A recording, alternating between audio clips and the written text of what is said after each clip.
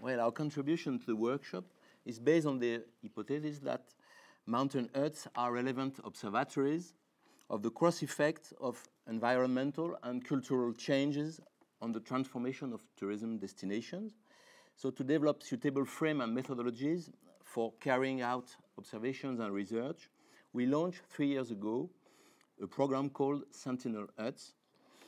And the aim of this program is to build cross questions between natural and social sciences in partnership with professionals, mainly hut keepers and mountain guides, and also with protected areas, sports federation, tourist offices, and rescue services.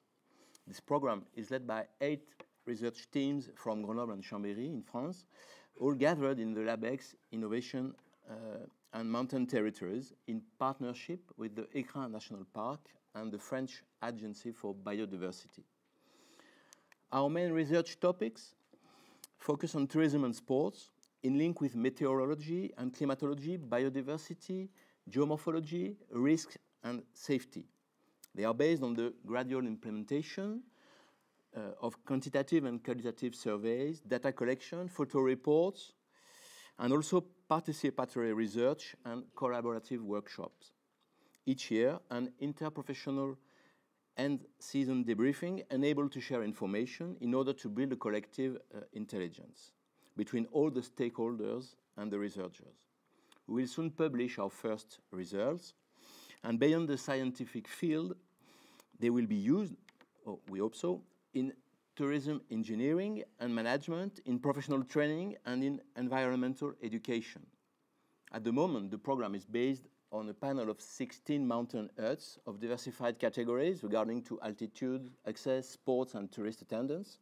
They are all located in the Ecrins National Park, but for the next years, a spin-off of the program is planned in other mountain areas, including outside of France.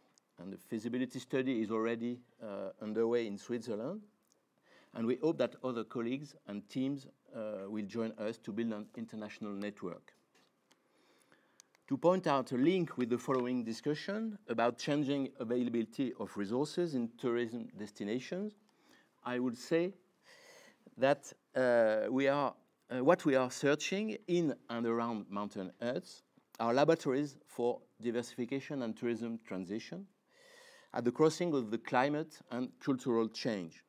The audience of the mountain huts is renewing, as their leading role in tourism outside of ski areas is growing. Much more than their function as a place to just eat and rest, they become full-fledged destinations. And to manage such a change, hut keepers develop mediation and animation skills using a full range of resources from landscape, environment, nature experience, and cultural transmission. In this context, one of the challenges we address is to understand how this reorientation helps to open diversification and transition paths. In other words, how a niche innovation can contribute to the renewing of development models by exploring new uses of natural and cultural resources, mainly outside of ski resort areas. Thank you for your attention.